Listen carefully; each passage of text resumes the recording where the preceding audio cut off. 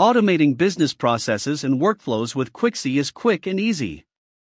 You can automate any business process in 6 simple steps. Let's take a quick look. Step 1. Name the process you are automating.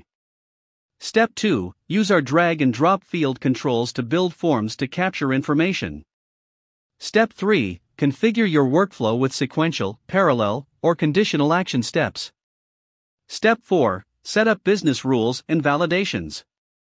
Step 5. Configure access permissions down to the field level. Step 6. Publish the app for use with a click of a button. Once published, you can access and use the app through any device, even in offline mode. When required, make changes with just a few clicks without any downtime. Isn't that quick and easy? Visit Quixy.com for more info.